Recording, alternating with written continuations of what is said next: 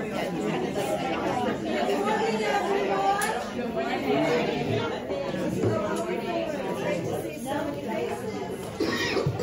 name is Nancy Schwindeman. I'm a workforce development specialist for Maryland's Coast, Worcester County Tourism and Economic Development. We're so glad that you all could attend this morning. We were hoping to pick a good day that a lot of people could come. That's why we posted it in November. I know the season's almost over for some and it's still working for others. But I would like to just take a moment to say thank you, welcome. I'm going to let Melanie do an official welcome to everyone, and I also would like to introduce Larissa McAllister, who is going to be our moderator today. But I'll turn it over to Melanie. Thanks, Nancy. And Larissa and I were just having a great conversation right after this. We're also going to a regional trails meeting. So that's the beauty of having tourism and economic development under your purview. But again, my name is Melanie Purcell. I'm the Director of Tourism and Economic Development for Worcester County, Maryland's Coast. And I know many of you, so thank you all for being here. This is our first Workforce Resources Workshop. And it's really been the vision of this position that we created that Nancy has just taken the ball and run with it. So connecting people from the entire region to resources, working with our businesses collaboratively, and really sharing with you what's available to help you grow your business and your organization. But this is not going to be completely comprehensive. This is just a little flavor or a taste of what these organizations and resources offer. So feel free afterwards to pick up information, reach out to them if you see something that you think would tie in perfectly with your business or organization. We really encourage you to do some networking afterwards as well. This is going to be pretty quick. Everybody's got about 10 minutes, and with Larissa moderating, and Larissa we'll kind of have a little time schedule just to keep us on track. And I know this might take, we're hoping 10 minutes, but I really think it's important for our presenters as well as one another to know who is in the room. So we are going to briefly go around, introduce who you are and what organization you represent, and we'll start right here. Hi everyone, I'm Ivy Wells. I'm the Director of Economic and Community Development for the town of Berlin. I run the Berlin Main Street program and the Arts Entertainment District. Terry Lucius with Carousel Group HR.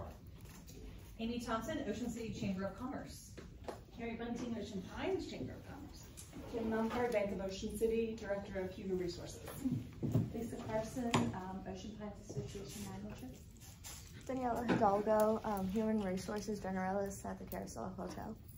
Good morning, Brian Phillips, Worcester County Public Schools Coordinator of Instruction. Angela Paris, Worcester County Public Schools Coordinator.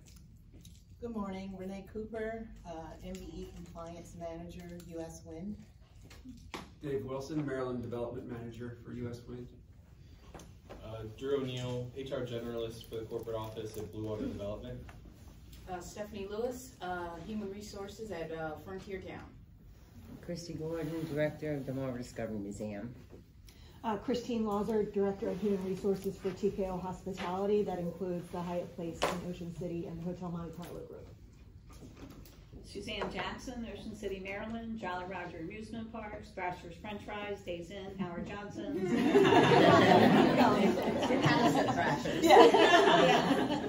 Linda Oliver, HR for Ocean Downs.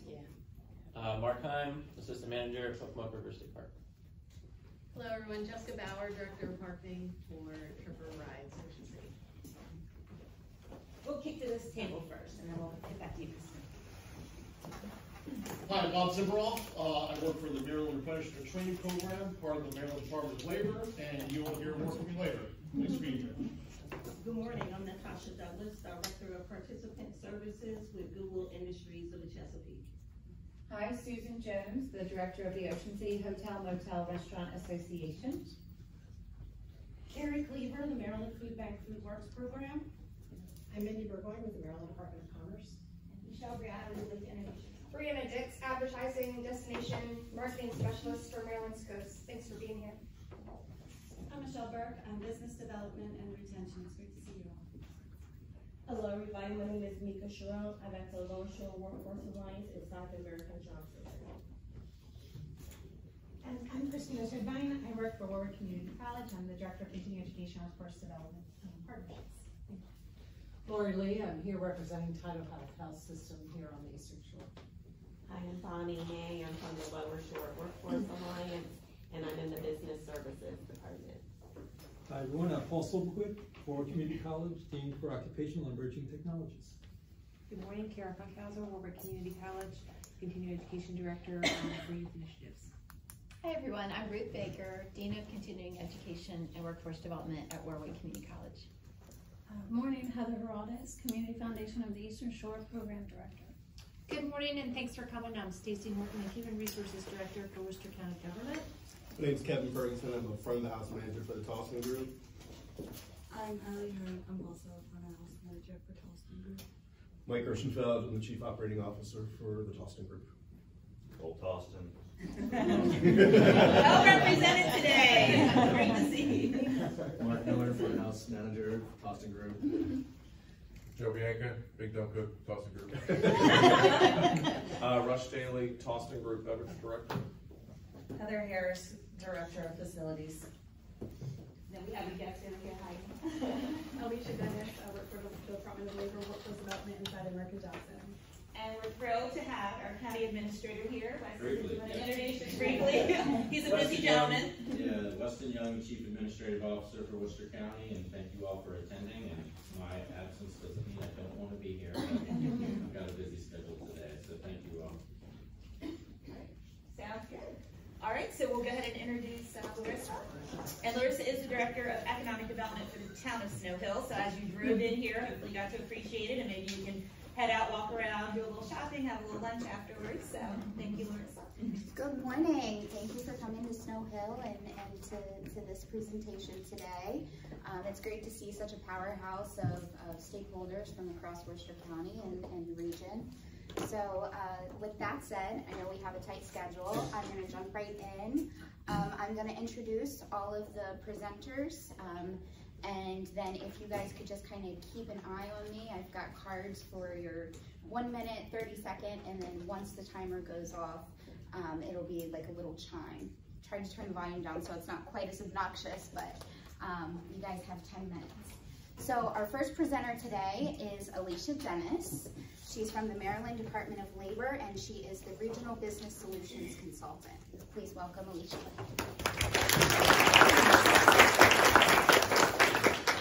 Good morning.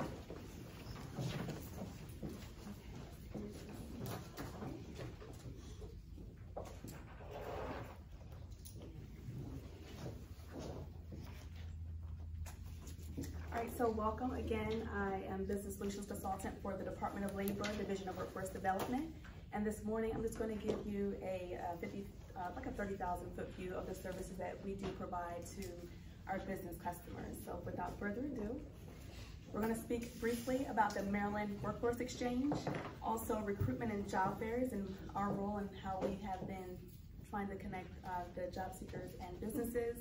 And also we're going to talk about business incentives and retention initiatives that are kind of hot right now. So the first step in order for you to have access to the services that we provide is through registration in our Maryland Workforce Exchange. It is a web-based system, and it will allow you to post your jobs. Of course, I'd like to say prepaid services because you've already paid for it via tax dollars versus free services, but it is a prepaid service. You can post your job orders. You can search for candidates that have registered with us, including those that are unemployed, those who are employed, students. So this is our web-based system. You can access our, You can access our website here, our landing page. We also have an app. So you can just go to your Google Play and you can just search for the MWE jobs on your Google or your apps, your Google Play, your iTunes, Apple iTunes. So for employers, you'll just basically take 12 minutes for the registration process, just getting your information, just classifying your business, your FEIN number, and just some basic information for us to just for you to log in and register. It takes about 12 minutes, and then after you have registered, you will have access to these services. And I just want to point out the quick menu. So the quick menu, that's where you'll manage your job posts. So any job order that you want to post, you can just manage it there. The cool thing is that once your job order is in the system, then if you want to refresh that later on, say you hire for that same role, say 6 months later, it's going to still be in that system, and you can just kind of refresh and renew that, so you don't have to consistently post those jobs in the system. Also, candidate searches. So again, we house a database of job seekers in our system. You actually have access to filter those based on their resumes. So most of them have resumes in the system, a lot of them put their job skills in the system, and you have access to actually filter based on, say, if, for example, if you're hiring for an accountant, just type in keyword accountant and the area in which you want to locate those job seekers, and it'll populate in the system. We also have additional employer services. This database houses a lot of information, so anywhere from HR information, ergonomics, to make sure that your your employees have those services there. This is a bigger screen of that for those that can see. Human resource information, again, making sure that you have a drug-free work environment. So this is just a plethora of resources that is available. We understand, though, that businesses are extremely busy. So with that being said, you do have myself and you do have local business representatives that I will put up on the screen that are basically, you just contact us and then let us know what you're looking to do. We'll make sure that you're registered, make sure that you're in good standing with your taxes through the Maryland Business Entity Search. And then once those do check the boxes, provide your information, we'll put in your job order for you, we'll register for you. So we are there to help you to basically create and help manage your database, because we know that you're extremely busy. All right, so next is recruitment and job fairs. So especially during the pandemic, one of the things that we have been doing are virtual job fairs, trying to connect those dislocated job seekers to the businesses that we're still hiring. We also, now since the post-pandemic, we have been doing in-person job fairs as well. We have been receiving the same across the board with all industries. We have lots of businesses that are looking for candidates. We're still trying to reel in those job seekers. So we have been facing the same challenges, even when we have been holding recruitment events, but nonetheless, we still create those in those environments so that there is a potential connection between the job and also the potential job seeker. So American Job Centers, we have one location. It's located right across from Worcester Community College. We cover all 3 counties, Wacomico, Worcester, and Somerset County. We have a partner here that's going to talk about how we kind of diverge into other remote areas of the county as well. And for the Upper Shore, there are 5 locations. And locally, this would be your Maryland Labor Lower Shore Workforce Team. So Jorge De Jesus, he's our business development representative. So if you call the American Job Center and you want to speak with someone in employer services, he would most likely be the contact person, even though anyone can assist you. Christina Williams, we do have a local veterans employment representative, and so she helps connect those veterans to opportunities as well. And we have worked with a couple of businesses that are veteran friendly here in Worcester County. Also, Tawanda Redding, she's our re-entry coordinator, so she connects those who are coming out of institutions, and she is basically making sure they have their supportive services, make sure they have everything that they need, getting cleaned up, interview, all the skills that they need to go ahead and transition to employment. So she's that middle person, and she is doing an amazing job. She already has a success and she just started with us, I believe within the last year. And then regionally, you'll have myself, and then you'll hear from Bob, who's also the Regional Apprenticeship Training Navigator. So really briefly, we do help with your recruiting needs. We help to screen, we help to advertise, screen, recruit through our Maryland Workforce Exchange. We have a system of partners, so whenever you have a post, we disseminate that through our partners. We also have a Maryland State Job Board that, depending on how wide you're trying to cast your net, you could also post with us there. And through our partners, we also help provide training readiness, and you'll hear more about that through our partners today. And also any supportive services that our job seekers need, we basically provide that service and connect those dots. So let's move on to incentives and retention initiatives.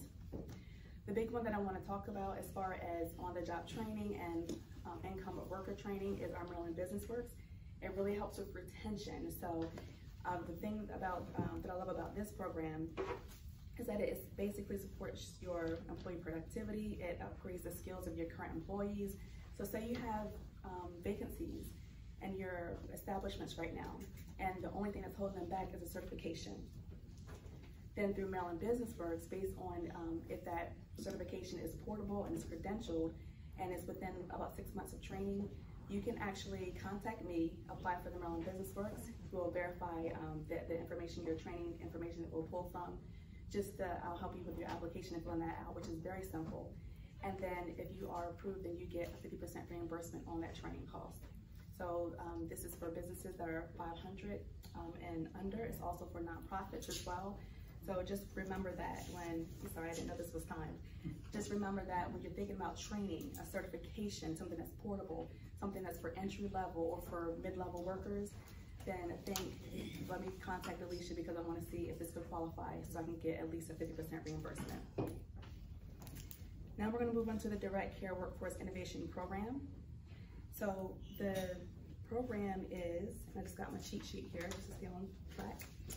So it provides matching grants, and it basically creates and expands upon successful recruitment and retention strategies that address a range of potential barriers to increasing the number and availability of direct care workers across Maryland. I just wanted a one-paragraph liner that kind of said the gist of this program. So the entities that are eligible to apply for the program: nonprofits, labor organizations, direct care employees, and entities with shared labor management oversight.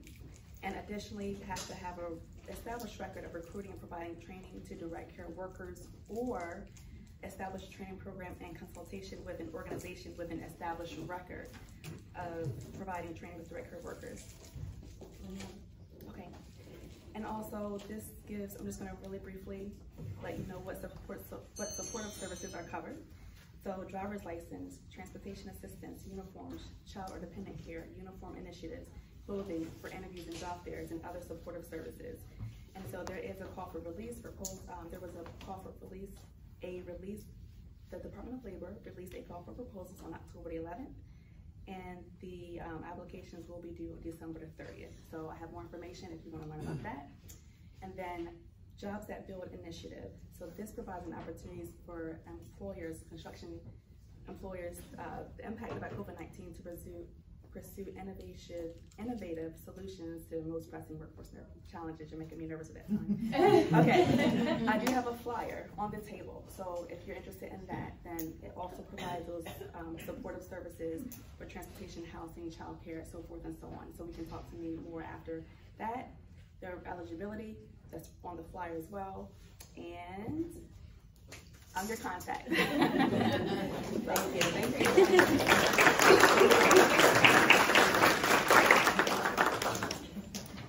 Okay, up next we have Dr. Brian Phillips and Ms.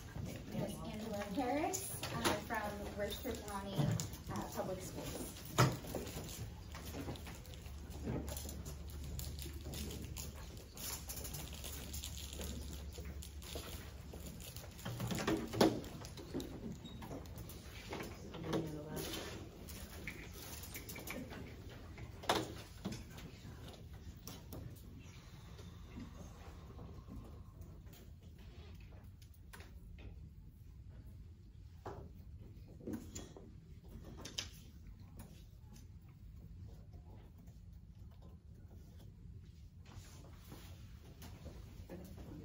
Morning, everyone. I'm Angela Paris from Worcester County Public Schools. I'm the coordinator of instruction, and we have two programs in Worcester County that are specific to employment.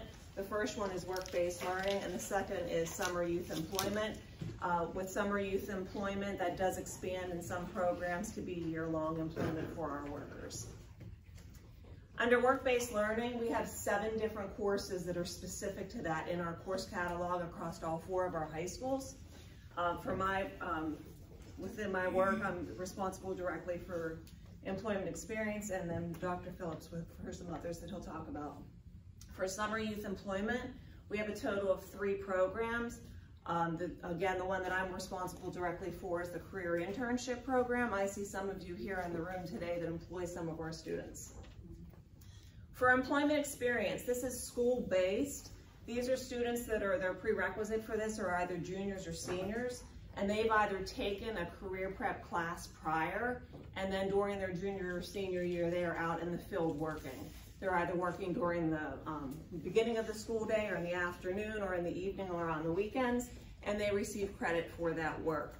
All of this work that they have found their employers, and then they have evaluations, and their work goes back to their job coach. These are some of the numbers for the past 7 years. These are our students during our school year that are out at work. Last year we had 73 students that were out, and it's about the same back from 2016. We have built that capacity. For the summer employment program, this is specific students that we recruit. We start with freshmen, and we try to build that those cohort of students that work with us are their freshman year, their sophomore year, and their junior year. They work for 5 weeks and it's paid. For example, this summer, most of our students earned up to $2,500. Some of the employers, next slide please, some of the employers for this were here, Pocomoke State Park, the Department of Natural Resources, Lusby's Appliances, they're throughout the county. And again, for the past 8 years, you can see where our numbers were. Of course, during fiscal year 21, which was the summer of 2022, our numbers were less because of COVID, but we've built that capacity back to 48. Any questions?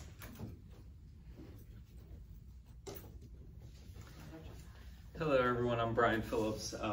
I'm a coordinator of instruction for many different areas, as you can see here, but basically I'm connected to the workforce and work-based learning through our Worcester Technical High School, the career and tech building for Worcester County Public Schools. We are governed under the school system by Maryland Blueprint for Maryland, and that starts now. We're in the planning phases of implementing this legislation into the school system and everything that it tasks us with, and it is connected to the workforce. And one of the main things that you will be interested to know is that the school system has to, by 2030, have all students either completing an industry credential, which students will get through one of our programs at Worcester Technical High School, and then either earned an industry credential or connected to a youth apprenticeship program. So they can be separate or they can be together. And then or if they don't go that pathway, if they're thinking more of a college pathway, they'll have to complete an upper level college prep or equivalent course, which would be either dual enrollment or an AP course. So that is basically spearheading the school system to pursue more workforce development opportunities for our students. And I'll be working closely with Bob Zimberoff for youth apprenticeships to expand those opportunities. We're in a really good place here in Worcester already. We have some youth apprenticeships already started, and I feel like our high school is really poising students to earn industry credentials as it is, but my job is to continue to expand all of those opportunities under Blueprint for Maryland. So I'm not going to steal too much of Bob's thunder over there because I know he's following us. But youth apprenticeships are going to be a new window that, at least here in Worcester, we haven't explored a whole lot with in years prior. We do have some approved youth apprenticeships already. Seaside Plumbing, Atlantic Tractor are approved youth apprenticeships. If you aren't familiar with what an apprenticeship is, Bob's going to talk to you a little bit about that in a minute. But youth apprenticeships are an opportunity for students to apprentice while they're still in high school. So pretty much that means a 2.5-hour window for our students. Our students are still required to go to school. They still have to take a math every year, for example. They still need to take an English every year. So they will have a window of time in their schedule where they can go out and participate in apprenticeships. And those are paid opportunities that we hope will continue into employment opportunities after they graduate.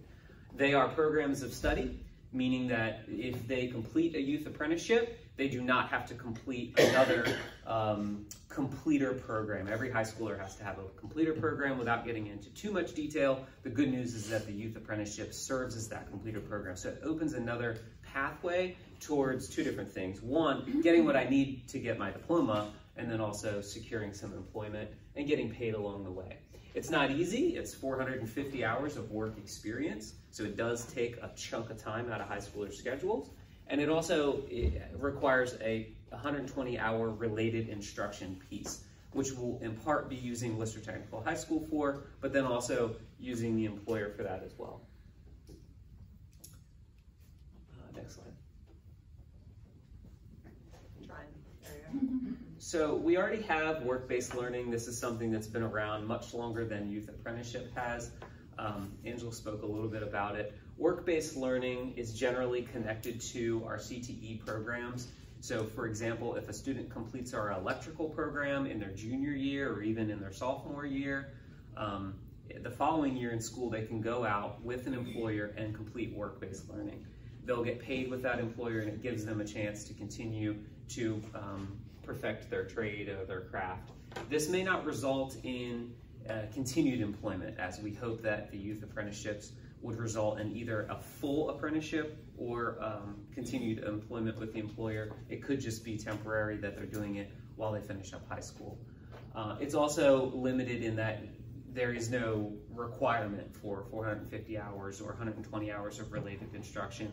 Typically, they complete the program of study and then go directly out into that field for work-based learning. So slightly different.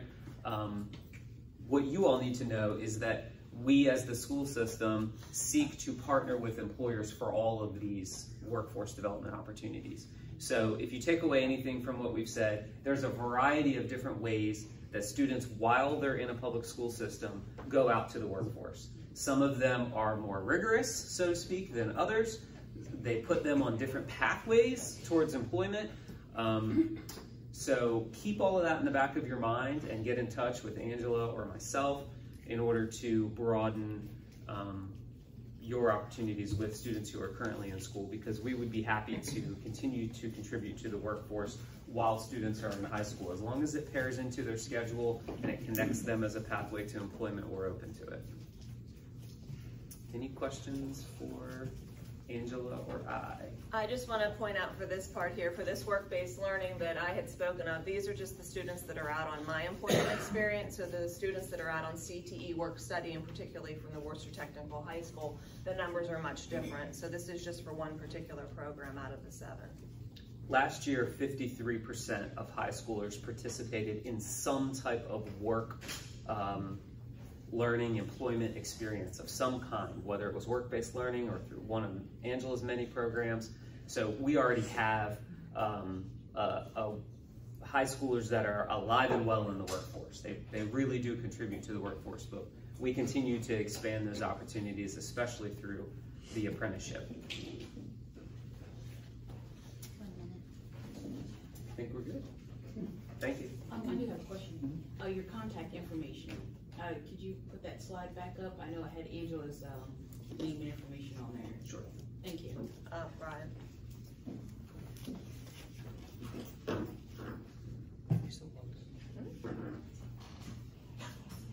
There it is.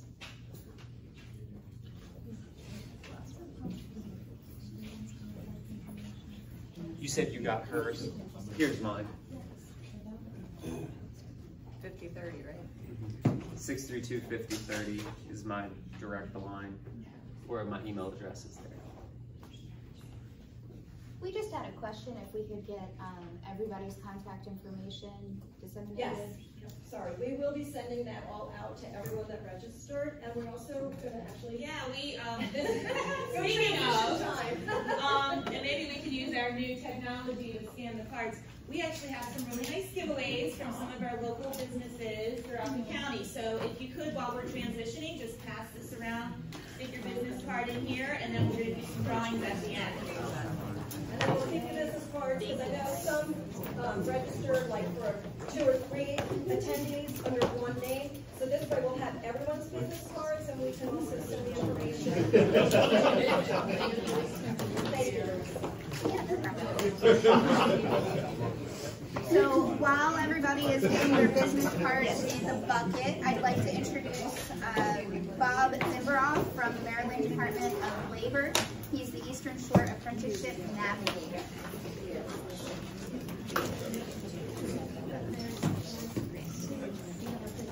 Thank you. Oh, no. Thanks, Hey, everybody. Again, Bob Zimberoff. An idea of where I come from. So I work for the Maryland Department of Labor. That's in the Division of Workforce Development and Adult Learning. And then I work for the Maryland Apprenticeship and Training Program. I am the Eastern Shore Navigator. I live in Caroline County, near Preston, Maryland. I work from borrowed space in Denton and Easton, but I'm very fortunate to have a state vehicle, and I drive a lot. So if any of you are interested in following up with me, I'm always looking for excuses to come to Worcester County. Let me virtually, talk over the phone, but ideally meet face-to-face on what I'm going to discuss today. So the reason I don't have slides is because I am here to talk about two different programs that are meant to synergize with each other. And if I were to get into the slides, I'd be lucky to get halfway through one of them. So I work in adult apprenticeship, which we also call registered apprenticeship, or RA for short, and also youth apprenticeship, which you heard a little bit about already, YA for short. And let me say, before coming here, I'm very fortunate to have toured Worcester Tech just up the road. And honest to goodness, working in workforce development with a background in journalism as a business editor covering the Midshore, having seen a lot of workforce development kind of facilities, both adult and kids, I am very impressed with Worcester Tech.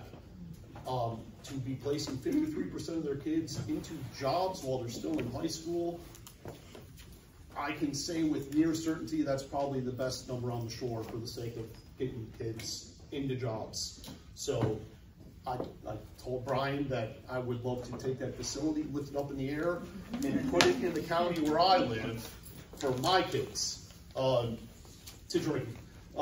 So adult apprenticeship, very briefly, is an opportunity to earn while you learn for the employees. It is, in all odds, going to be a full-time job from day one, a paid opportunity. There are exceptions to that rule. But there is also an education tied to it. Anyone who completes an adult apprenticeship program is going to get a certificate from the Maryland Department of Labor that says they are fully qualified to do that job. It is very much like a college education for a specific career. So, if you are in a position to grow your own, where you can take someone with very little to no skills, somehow tie an education to it, and it's a job that demands some sort of credential, even if it's an in-house credential that comes right from you, it's worth talking about adult apprenticeship. It has to be at least 1 year long. There are traditional models for our traditional trades, which are generally construction, plumbing, HVAC, electrical, that are very well defined. Those are all 4-year programs with 4 years of education.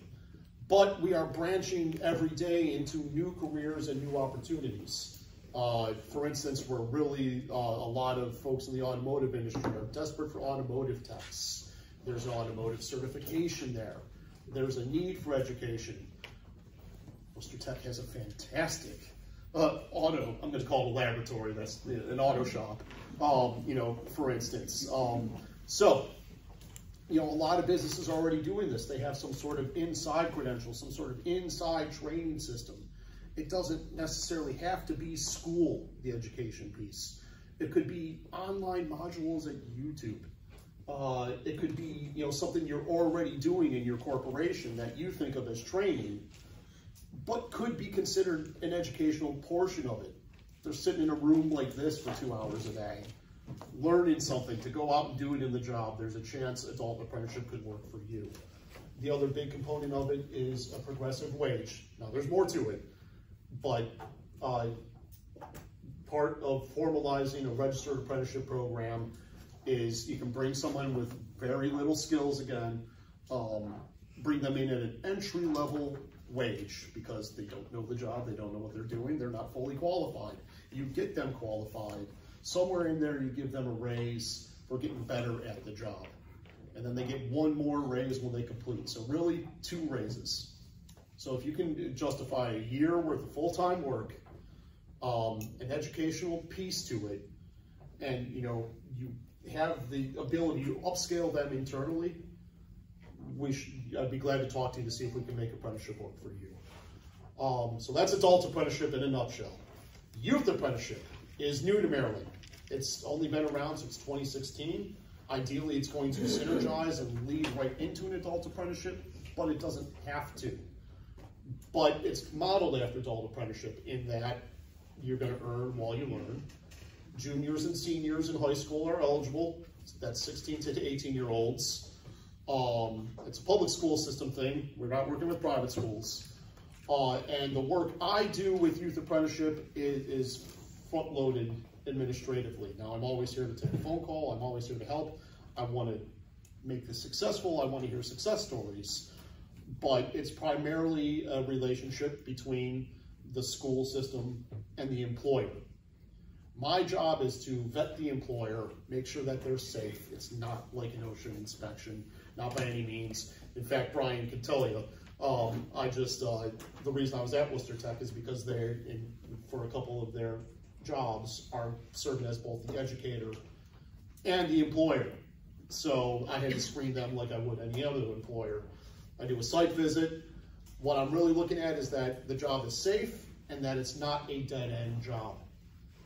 Now, to sign up as what we call a youth apprenticeship eligible employer, you do not have to hire anyone. We're opening doors. We also understand that in a lot of cases, this could be a first-time job for a high schooler. You're taking a risk. There are no guarantees. So, when I'm getting to know a new employer, getting to see if we're going to move forward with getting you approved, first and foremost, I want to make sure it's not a dead-end job, that there is potential for a full-time job, something self-sustaining, something where someone can support themselves on the back end of it, even if it's not guaranteed. So, we think of it as the minor leagues for adult apprenticeship. It's generally easier. The application process, all in, time and effort, should only take 2, maybe 3 hours, and we're talking in like 20, 30-minute chunks. 20, 30 minutes to apply, 20, 30 minutes to talk to me, get a feel for what the job is, 20 minutes, 30 minutes for the site visit, and then 20, 30 minutes to work with Brian or folks like Brian in other school systems to see what the education looks like. On the Eastern Shore, 9 times out of 10, the education comes from the high schools, but it doesn't have to. Some exceptions. Some jobs require an OSHA 10 or an OSHA 30 safety training. You are blessed in that in some cases, Worcester Tech offers that. But that counts as education. Anything that leads to a credential or certificate. I always can't remember if it's serve safe or safe serve, in culinary. That counts as education. Your healthcare trades, CNA, GNA, LPN, RN, that education's easy to see. So my job is to, again, there's an application that's available online. It should only take 20 minutes. Making sure it's not a dead-end job, making sure the school says, yes, we want to work with you, making sure you say, yes, we want to work with the school. And then I bring it before the Maryland Apprenticeship Training Council, which is the body that approves all things apprenticeship. And now that door is open, and it's up to you to work with your Brians of the world to make it work. Registered apprenticeship, to get involved, does require some heavy lifting. Typically takes about 2 or 3 months. But some of that is because the Maryland Apprenticeship Training Council only meets 2 months.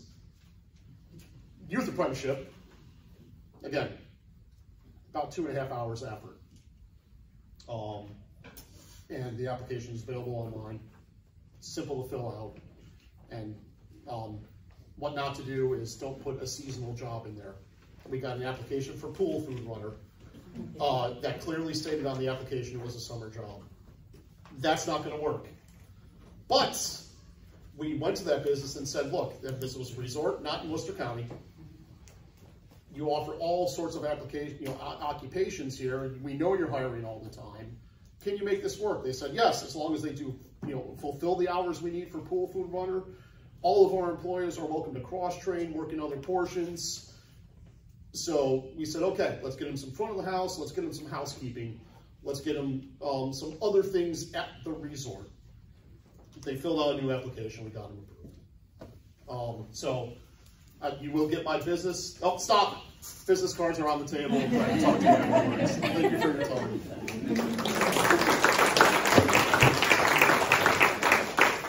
Thank you, Bob. Next, we have Mika Sharon with the Lower Shore Workforce Alliance. She is the American Job Center Navigator. Please welcome Mika.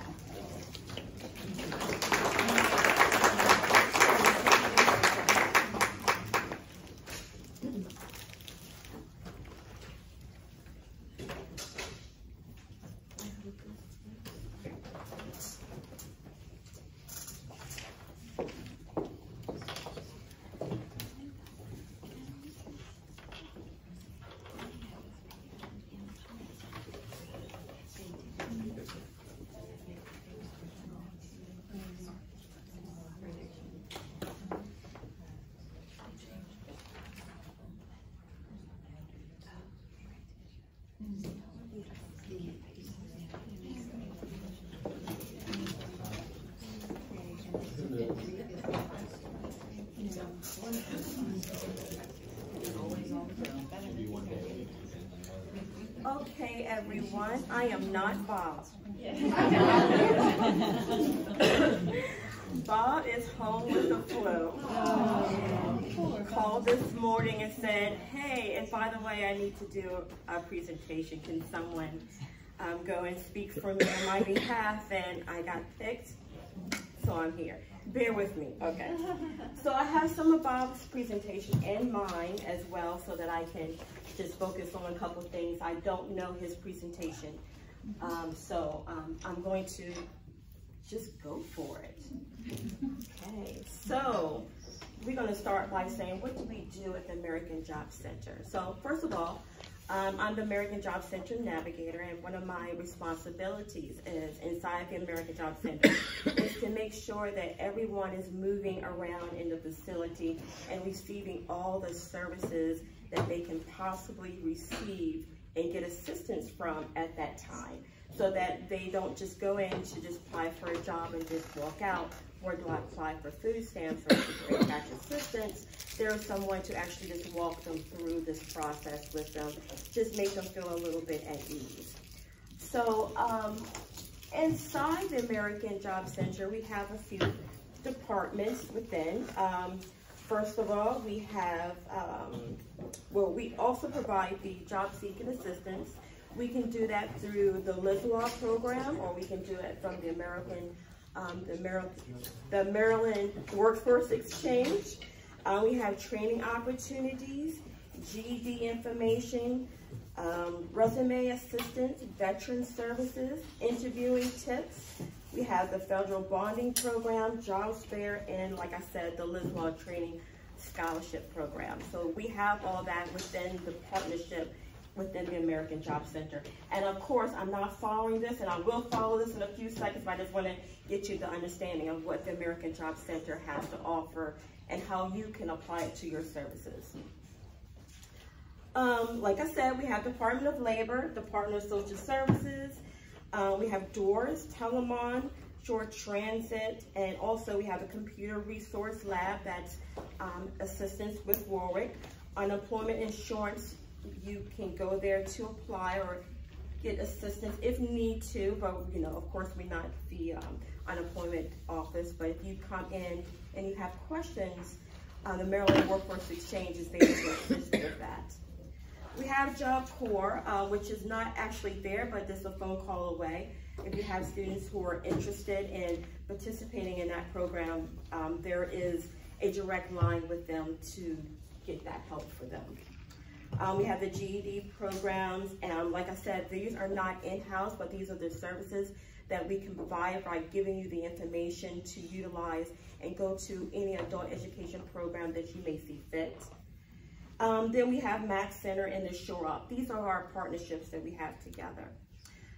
So before I even start talking about business, I just want to talk about, just for a few minutes, the apprenticeships that we also offer. You have to do application, and there's a criteria for you to go within our program. But we have welding, the CNA program, the CDLs, and HVAC. So if you or anybody else are interested in getting those type of trainings, look within us, go to us, because we offer some of those scholarship money for those specific trainings to go to specific organizations that sponsor that program.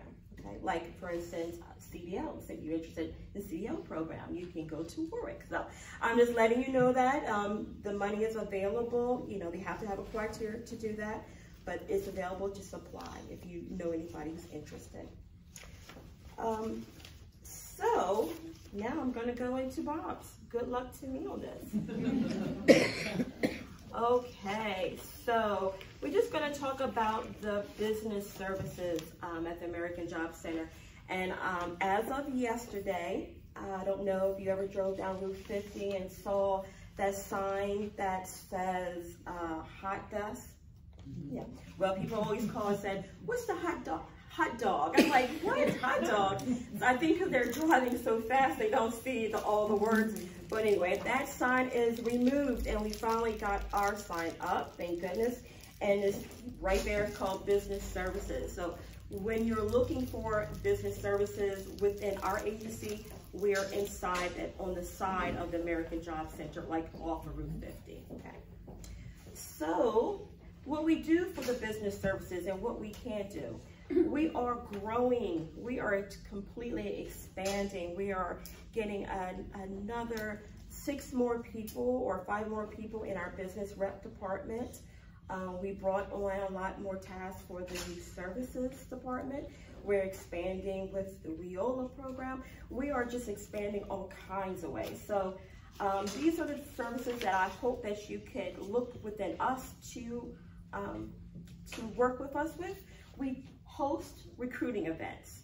So if you have a recruiting event that you need help with, or you're trying to get it up and running, we can assist with that. I don't know specifically what we all can do, but I'm sure we can accommodate as much as you possibly need for us. We do candidate screening and assessment test services. So what that means is that if you have some employers or employees that needs to be tested for their job seeking skills or their interviewing skills, we have those assessment tests that are available to give you some feedback. And what I want to also throw in, we have been having it for at least a year. We have the metrics learning, which is our level up skill learning path. What that is that if you're interested or anyone is interested in taking classes for free, you only have to do 5 hours of workshop online, and it opens it up to 500 career paths for someone. So if they're interested in getting a certification in, I guess, WordPress or IT Google, this is available for someone for free. So we can assign those things as a group to different agencies within your organization, or someone else can do it individually. Those things are available instead of just going to, at times, Indeed and getting their assessments through them. We have that available for all of you for free. Just, you can contact Bob for that one. So the work-based learning reimbursement program, I'm not too sure about that really. I don't know how he has that worded a little bit, but our apprenticeship programs that we do have and we do have to offer, we do give them, we have allowed to give a partnership with them to give them money for their apprenticeship programs. So when the kids are coming in, they're not coming in just doing the work. They are going to get a stipend for their job worked. So I'm assuming that is what that entails. They're just not out there for free. Okay. So the recruiting events that we have for the general job fairs, and we're open to everyone and to all companies. Inside the business services, we're going to focus right now on hospitality and healthcare, and hopefully move it into solar winds, maybe in the near future. But that is the direction that we're going in serving the customers here on the Eastern Shore. The positions that we really are trying to focus, because we're lacking in that, It's plumbing and welders and nursing. So CNA, RN, LPN, I believe, maybe. We're gonna have some of those programs that we're just really trying to get more people involved in those type of sections in their career. Also, we're gonna focus on employment focus with individual companies. So if you have a company that's needing some assistance by hiring one particular person, wow, I didn't think I was gonna be able to do that, okay.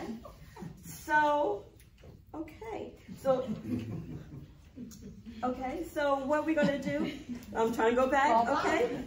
Okay, you can call Bob for those things, but yes, we're gonna have that available for everyone, okay?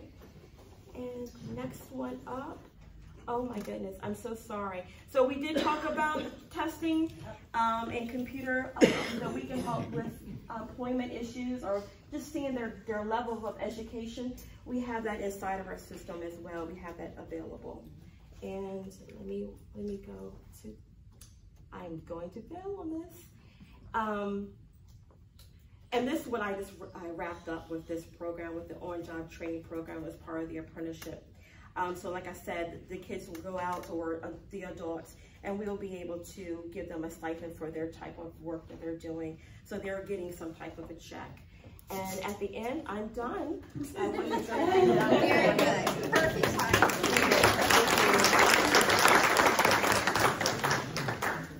Okay, next we have Natasha Douglas with Goodwill Industries of the Chesapeake. She's the Director of Participant Services.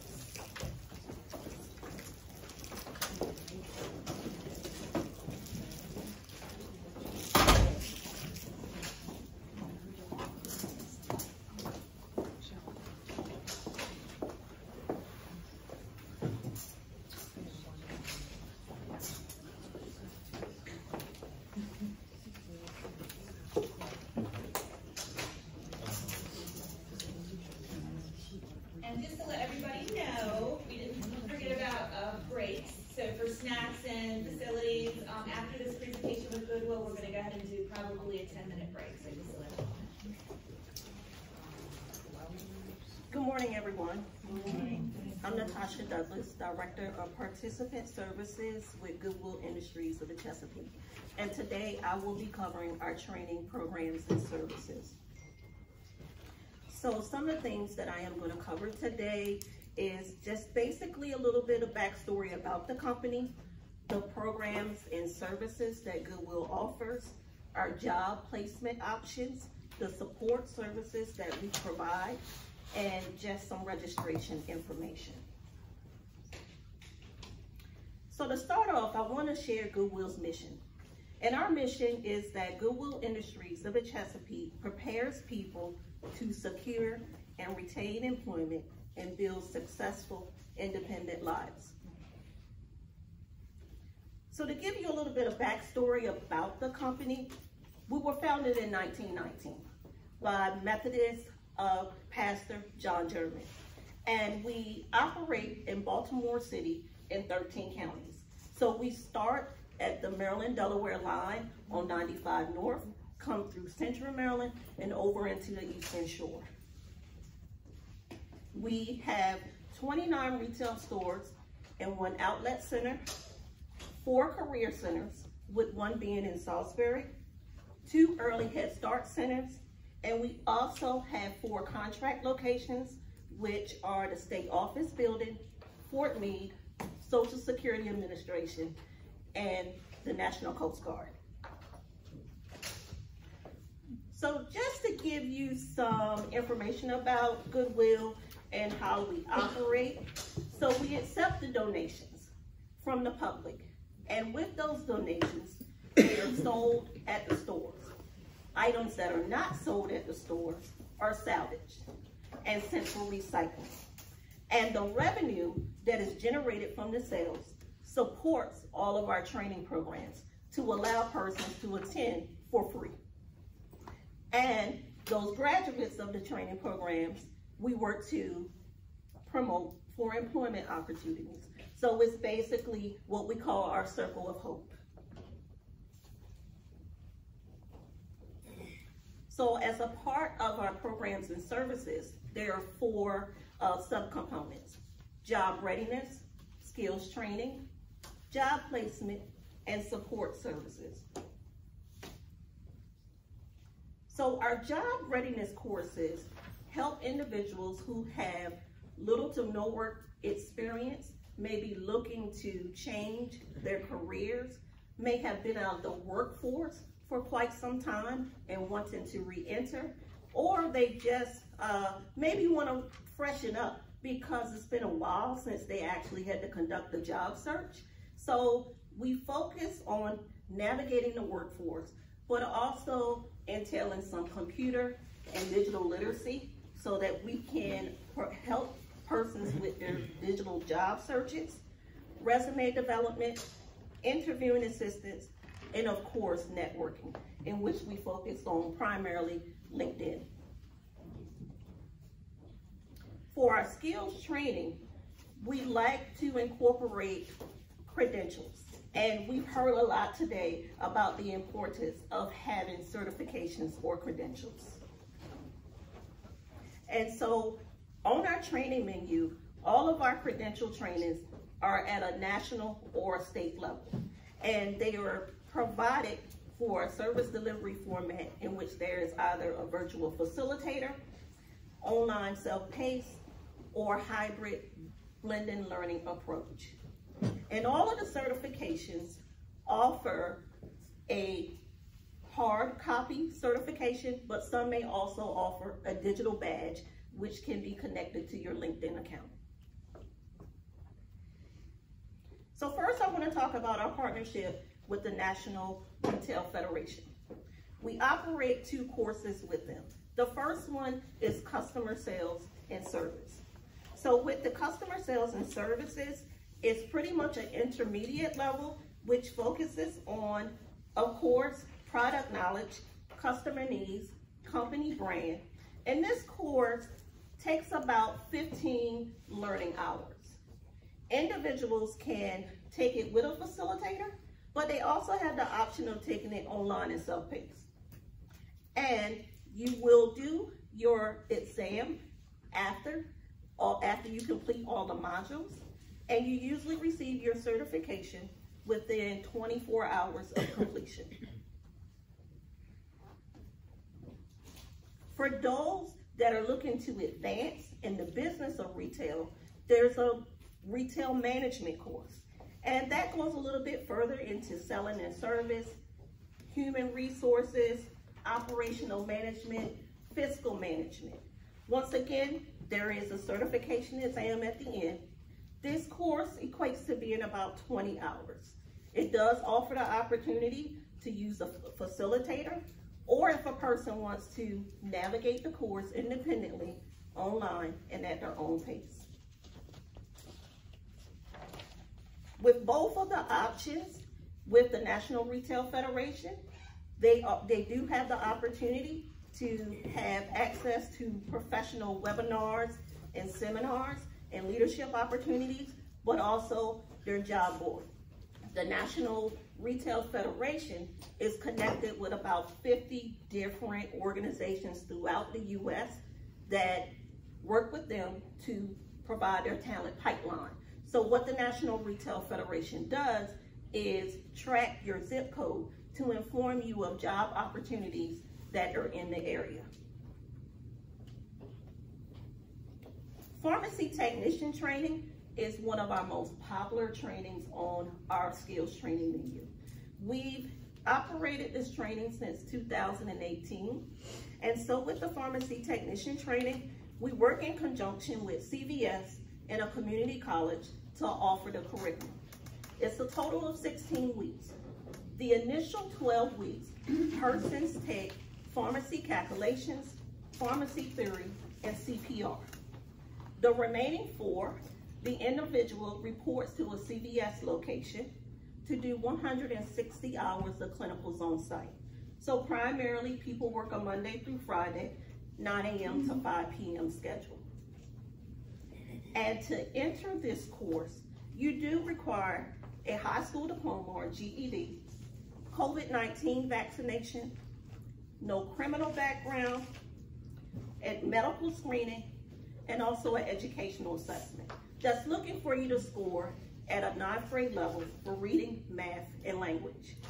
For individuals that may not meet the score during their initial testing phase, we do offer paid remedial instruction to allow the individuals to work to learn some of the content and bring their scores up and retest again.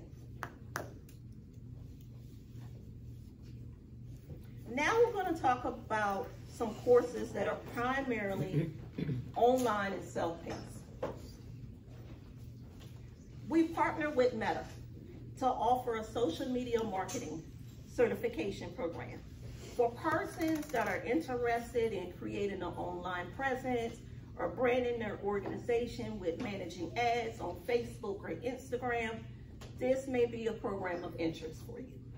And so there are 6 course modules and a capstone project that is also entailed, which requires individuals to develop an ad, upload it to Facebook or Instagram, and the Meta team reviews it before you take your final certification exam. This course primarily takes on an average of 6 months. It's probably our most extensive course that we have on our menu, but it has yielded the highest earning wage for our graduates. And so we have one graduate that was actually able to start the course, and before he finished, obtain employment with the state of Maryland in their Department of Communications.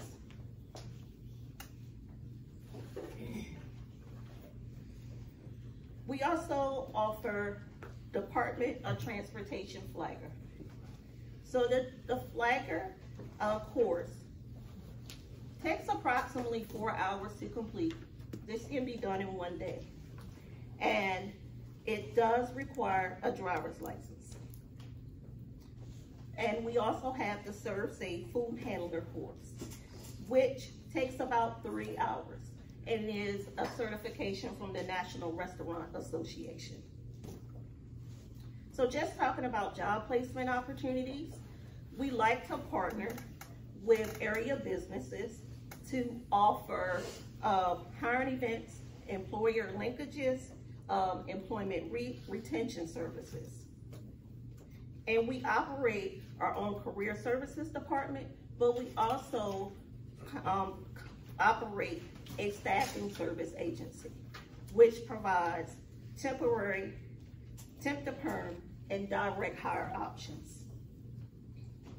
And lastly, we do have case managers on site to assist our students with support services and resources to referrals. And if you're looking for registration information, it's listed here on this page.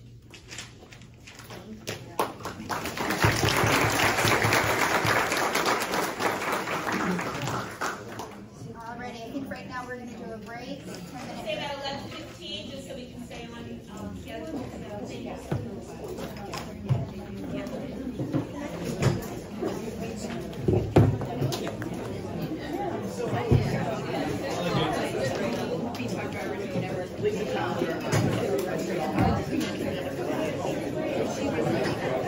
Thank you.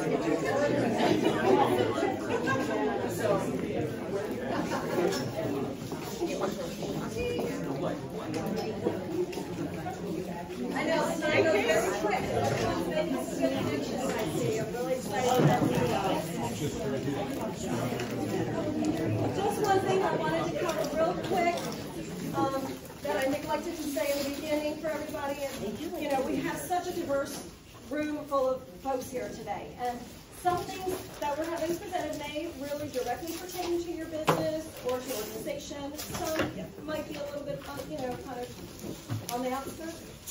But we know we can't be everything to everybody, but we're hoping that we can at least give you guys a good overview and just touch on the basics. And, you know, with certain things, with certain training programs and so forth, it may not be to you or a manager specifically, but maybe you have someone within your business that you can identify that is, you know, a line level employee or something that you see has potential.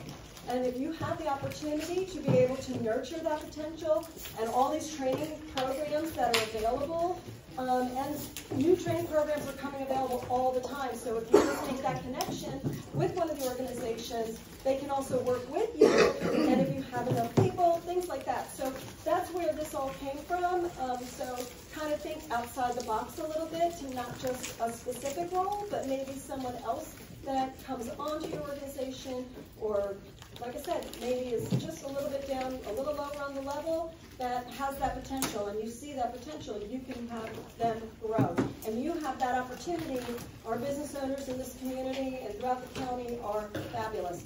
We just live in the best place. So we know that, but we're getting that word out there more and more. So again, thank you all, and I'm going to turn it over. Thank you.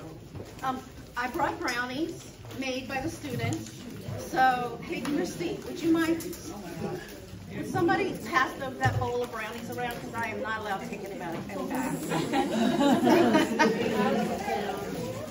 Thank you. Okay, so I'm Carrie Cleaver from the Maryland Food Bank, and I'm here to talk about our workforce development program called Food Work. And so a goal, the main mission of the Maryland Food Bank is to build pathways out of hunger. And so this workforce development training program is one of those pathways out of hunger. I have some market data from the Lower Shore Workforce Alliance that talks about cooks, chefs, head cooks have the largest gap in skilled workers among the food service organizations. So obviously the market is looking for our students. But I want to talk about what we're doing with our students. So we are really building this culinary employment pipeline, right? This is a professional culinary training. Students are with us 420 hours, and more than half of those are in the kitchen laboratory. Students graduate with a certification from an organization called Ruby.com. This is their online training. And so they are doing Culinary Foundations 1, Culinary Foundations 2. They also leave with Serve Safe Food Handlers. And at the end of the program, they take and pass Serve Safe Managers course. So when they leave our 12-week program, this is what they're leaving with. That's my picture for the pipeline. We also have career development training, much like the job readiness training at Goodwill, I would imagine. And so what we're doing in the career development piece of it is digital literacy, SMART goal setting and planning, financial literacy. Bank of America comes and gives classes to our students on fiscal responsibility. Mock employment interviews. We do a field trip to the Entrepreneur Center in Salisbury. And resume writing, cover letter writing, reference pages, and support with job search and job placement. Skipped many. Okay. This is a photo of us at the Salisbury University's Dave and Patsy Rommel Center for Entrepreneurship, and students loved it. Almost everybody comes to us, they want to own their own food truck. That's their goal, right? So let's go figure out what that's going to take. We have an excellent partnership with Warwick Community College. Yay! They're in the back. Right, so we have our classes held in the classrooms, computer labs, and the kitchen. There's state-of-the-art kitchen lab up on the 3rd floor there. And so we've got our training there from 9:30 to 5. We're a full-time program, so they come Monday through Friday. Our students come to us, and they're coming for 12 weeks. And so when someone has come to a program for 12 weeks every day, you know they're ready to come to work. FoodWorks employs a chef trainer, a case manager, and myself as the workforce development manager. We're all based out of the Eastern Shore, out of Warwick, or in the Salisbury office at the Maryland Food Bank. This is just a quote from an awesome young man who finished our program the first time.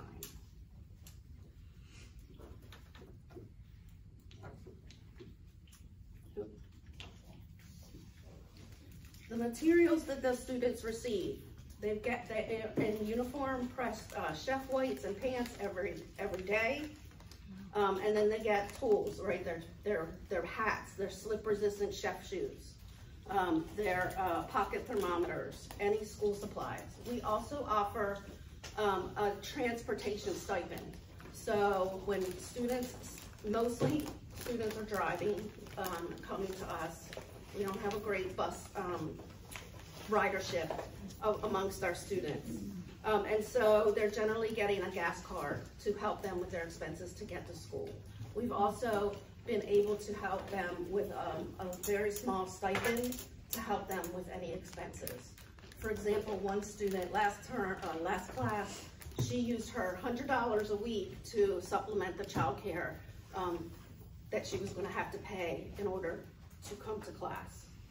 And then we also have Chromebooks, and the students borrow them for the duration of the program.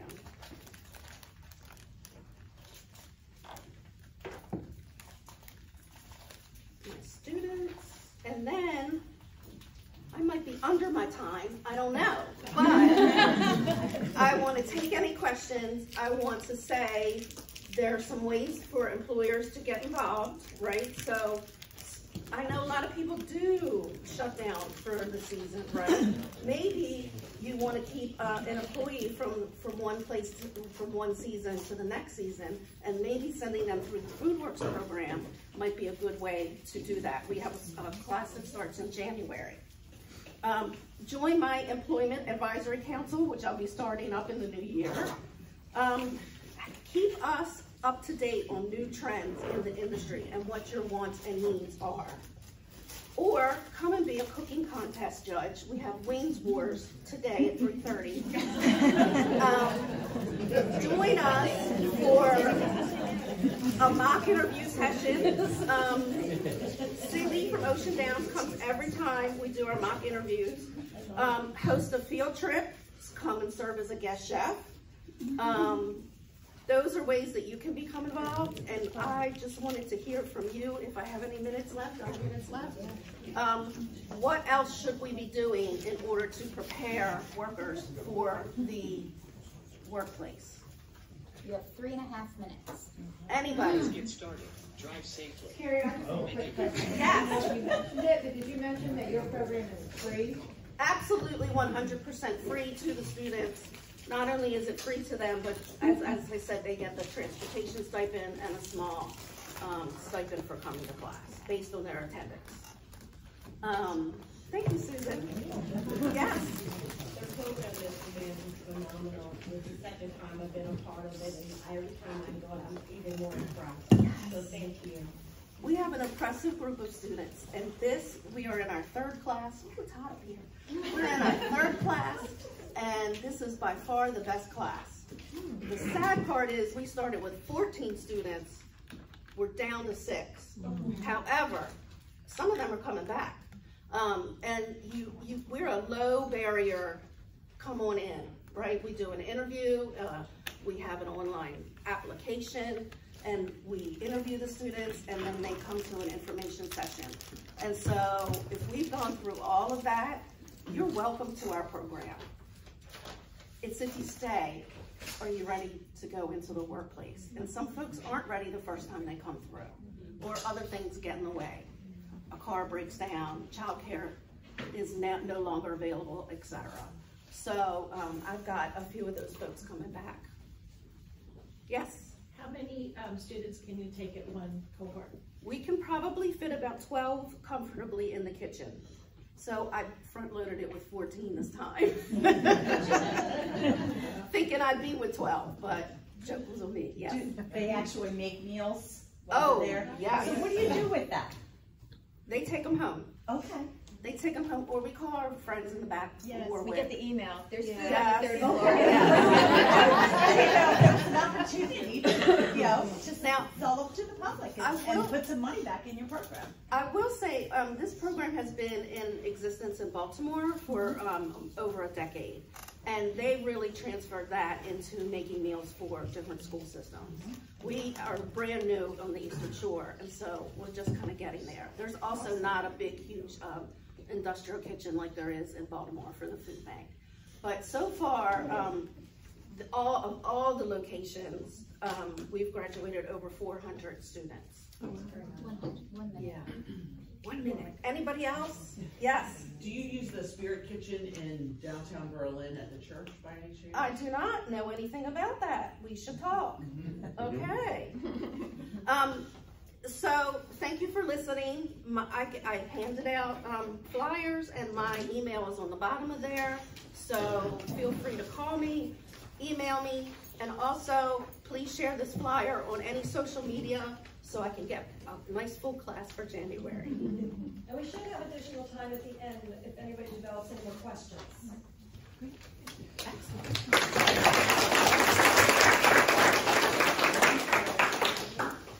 Next, we have Mindy Burgoyne. She's the Business Development Representative for our region for the Maryland Department of Commerce.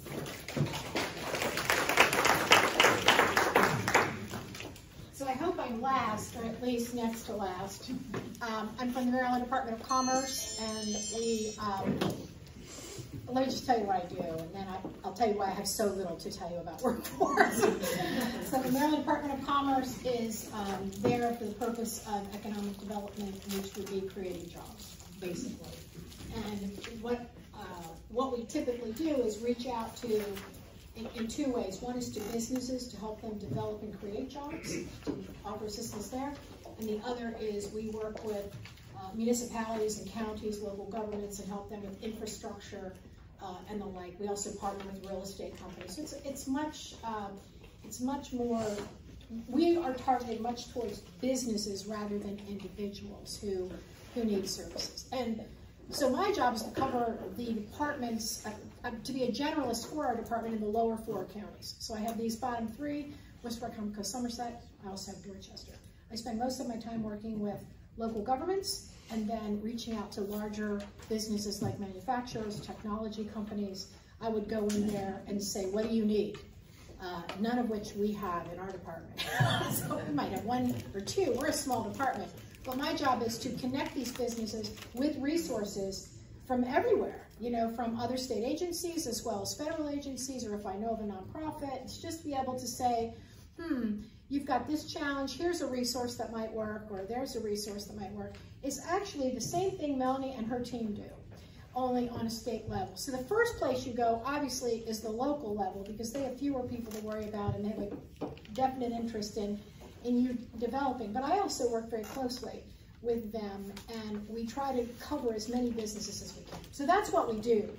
For workforce development, we do have a program, but our program follows a company rather than a worker. So what you heard from with people prior to me is mostly where a worker can reach out and get help to be trained to elevate themselves in their skill set or their capabilities to perform a job.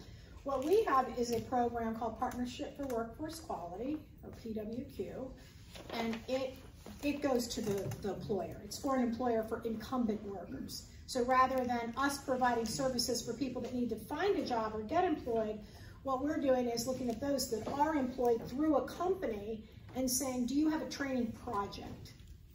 So most of our companies are manufacturers, technology sectors, warehousing and distribution, pharmaceuticals, things like that. And they have to take advantage of that project. They need at least 10 employees and $20,000 worth of training. And then what we do is reimburse qualified projects 50%. So just give you a quick example, if a manufacturer like in Salisbury, I won't say the name, but even though it is public information, but maybe they bought a new piece of equipment and they were going to train 5 people on this particular equipment, and they're also opening up a new shift, so they're going to move new people on existing equipment in this expansion. And so they're going to have to train about 15 people on various skill sets in order to accomplish that.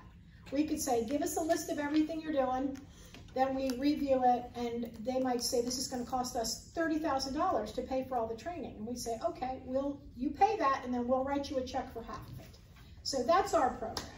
And if you have any questions about that, you can let me know and I can get into it. We work very, very closely with Warwick. They provide a lot of the training that is offered to companies that need training skills. Sometimes it's provided by the vendor that sells the equipment. All of this is just details that I can give you if you really have an interest. But the other thing I wanted to tell you is that if you are a business and you need assistance, or you're, about to expand, or you don't know how to handle a certain thing, I'd be glad to meet with you, with Melanie and her team, and brainstorm what kind of resources might be available to you that maybe you don't know about, whether it's workforce, or it's financing, or it's process improvement, any kind of thing like that. And I'm just going to close by saying this. The greatest, we also look at the economy for the state and say, what's the biggest need? Where's the biggest barrier? And it's no doubt that our biggest barrier is everybody in the nation's biggest barrier, and that is we don't have enough workers. So what I encourage companies to do is to ask themselves why. Why, with such low unemployment, do we not have workers? And we know what the answer is. And the answer is that when we went through COVID, people figured out how that working from home, well, let me just put it this way. Many people will sacrifice compensation for more flexibility.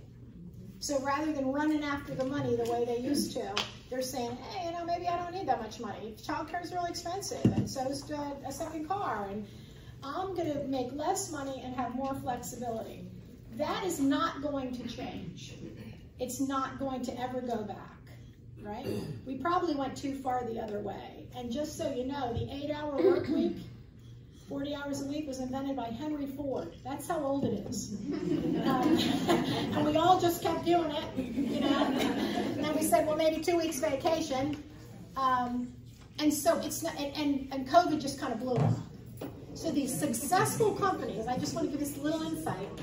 The companies that are making it happen now are the companies that are getting people together in their executive staff and even from their workers and coming up with new ideas. It's just like, okay, how does a manufacturer who has to have people there to make this stuff work on flexibility? How did Dunkin' Donuts do it? Anybody know? That's the big story of the day. People are tired of hearing me say it. Dunkin' Donuts raised their prices, their wages from minimum wage to $17 an hour. Starbucks competed with them and said, not only 17, we'll give you tuition reimbursement. At Dunkin' Donuts. Think of where you were 3 years ago. Did you ever think when you grew up through Dunkin' Donuts that employee would be making $17 an hour? Guess what? Their retention is up. Their employees are happy. You go to the drive-thru now and they're, hey, how you doing? They're not, what? They're and walking off the job. So I just want to throw that out there as something that we're talking to companies about more and more. We don't have the answers. The answers will come from the industry. They're going to come from smart people in the industry that say, I'm going to figure out how to move in this direction. I'm going to meet the needs of the workers to get workers. Maybe it's more workers, maybe it's more pay. I will tell you that Dunkin' Donuts would have said there's no way they could have survived that kind of an increase 4 years ago.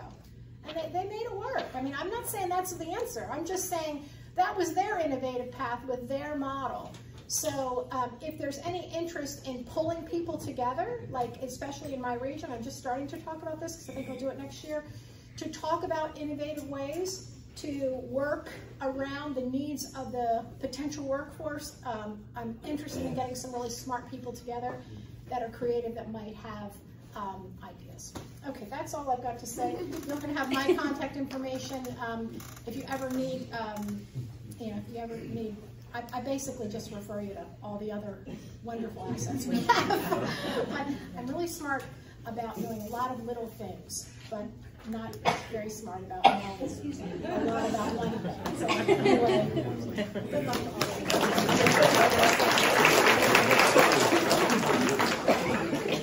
Thank you, Mindy. Next we have Christina Toadvine. She's the Director of Continuing Education and Workforce Development Partnerships with Warwick Community College. Welcome, Christina. Thank you.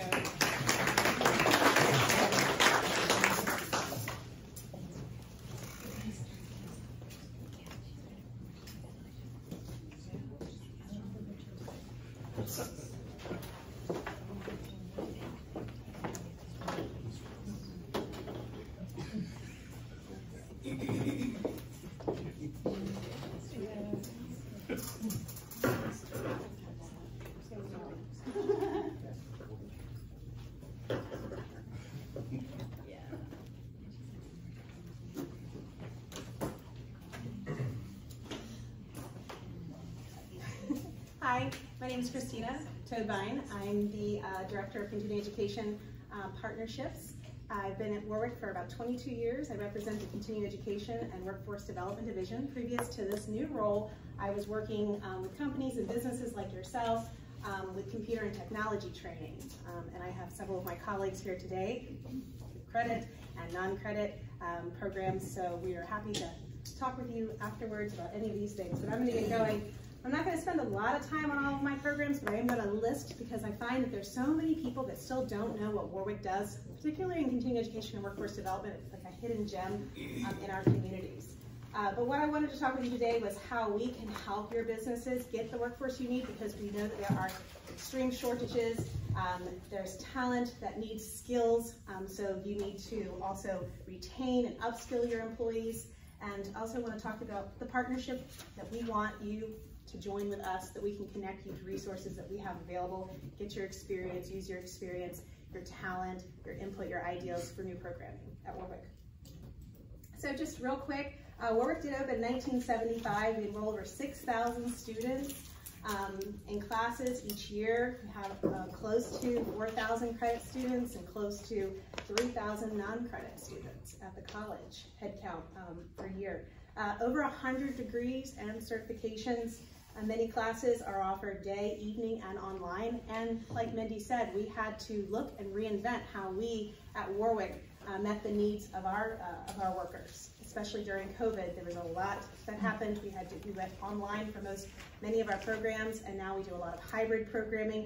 We're taking a look at our credit divisions and kind of re-looking, retooling some of the way that we offer programs moving forward into the future. So we really hear that, and we're adapting to those students and the new reality, the new normal. So how can we help you guys, the workforce? And workforce training, you know, everybody in the college works with businesses and industry. Continuing education, workforce development is where you know, this is going to be coming from a lot, but everybody. But Warwick is such a gem. We are your community college. How many people here have had somebody go through a Warwick workforce training, or a student or an employee that has come through our credit department? How many people have we touched here? Okay, so we've touched a lot of people just in this room. Students start as early as juniors and seniors in our dual enrollment program. We can give high school articulated credits to students going through CTE programs in our communities. You can complete an associate's degree. You can transfer and have a transferred associate's degree right into one of our local colleges, UMES, Salisbury University, or beyond.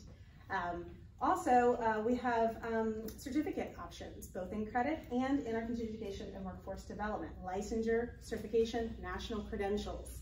We work very closely with all of the agencies that you just talked to. In fact, we're privileged to work with all of these agencies because we all really are here for the same purpose, and that is to help you, the employers, and to train local people for local jobs, which is Warwick's mission.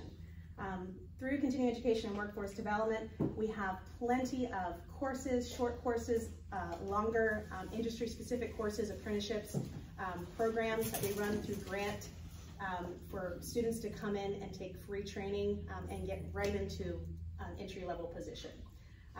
And Warwick has now, over the last few years, developed a seven learning pathways, and that applies for all of our programs of study, whether it is credit or non-credit. And you can see that there's STEM, business and hospitality, humanities and social services, healthcare, public safety, education, human services, and skilled trades and transportation. And I have some of the pathway brochures up on the table.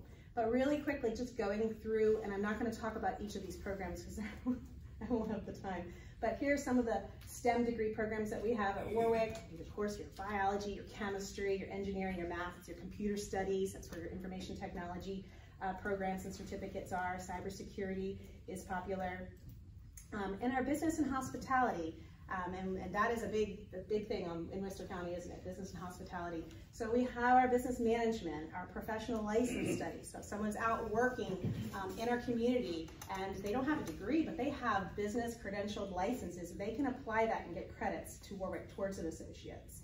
Our social media specialist program is fairly new, actually. Business transfer. We have the hotel, motel, restaurant management. And again, I am lucky enough that when I was in the computer training director at the college, we were on the 3rd floor, right across from the state-of-the-art kitchen. So we had bread cooking, and I had classes with, you guys would come onto the campus to have a contract training, and it was just a wonderful experience on the 3rd floor of Fulton and Hall. So it's a great place to work, and we do good things. Culinary arts, and then in our non-credit career starters area for business, we do real estate, bartending and mixology, pool spa operator, and then of course you already heard about the FoodWorks program that we partner with the American Food Group.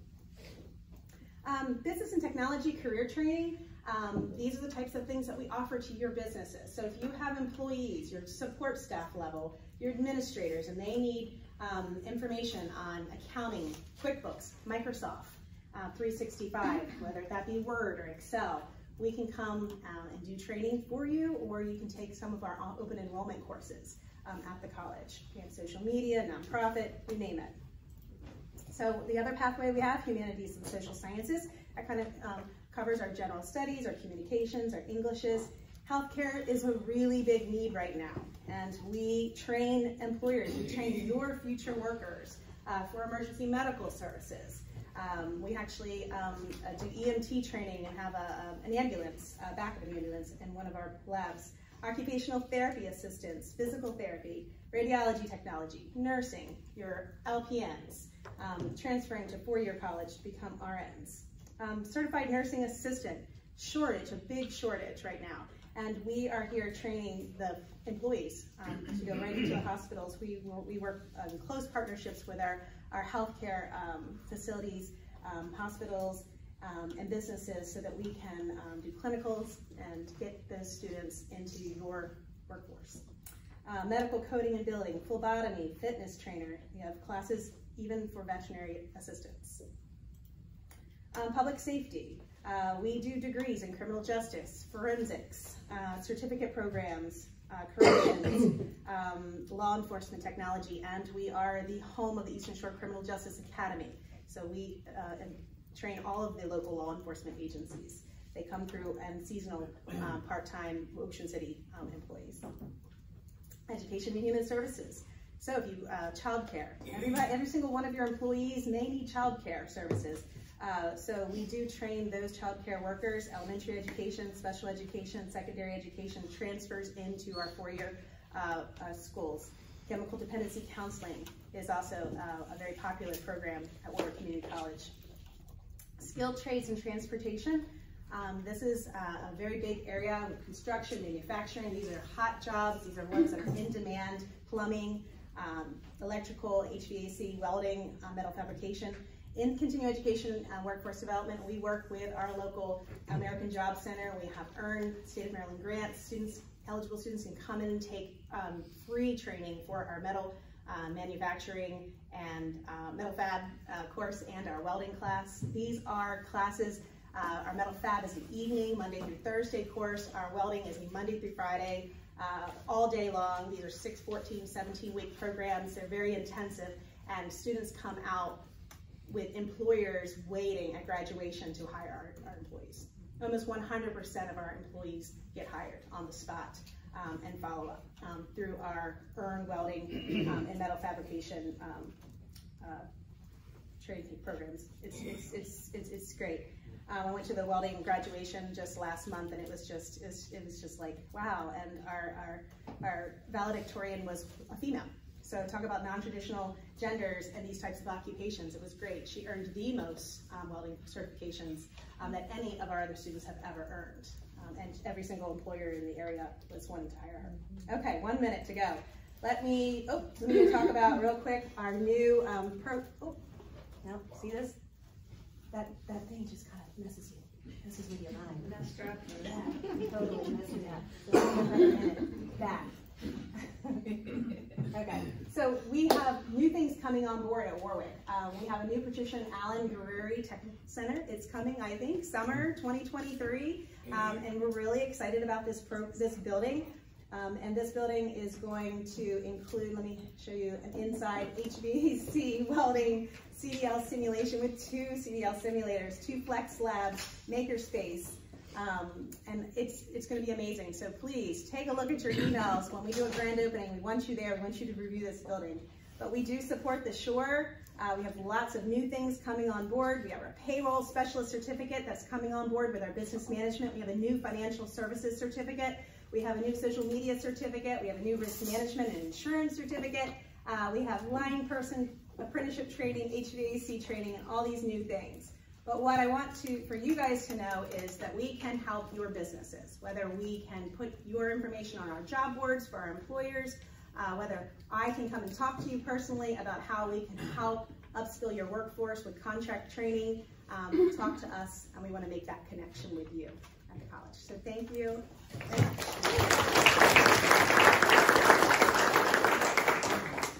Okay, so Nancy is going to finish us up today. She's going to be our final speaker, but I wanted to say thank you to the Coast's Office of Tourism and Economic Development, especially Nancy, for putting this workshop together. Thank you to all of the speakers who spoke to us today, and thanks for coming to Snow Hill.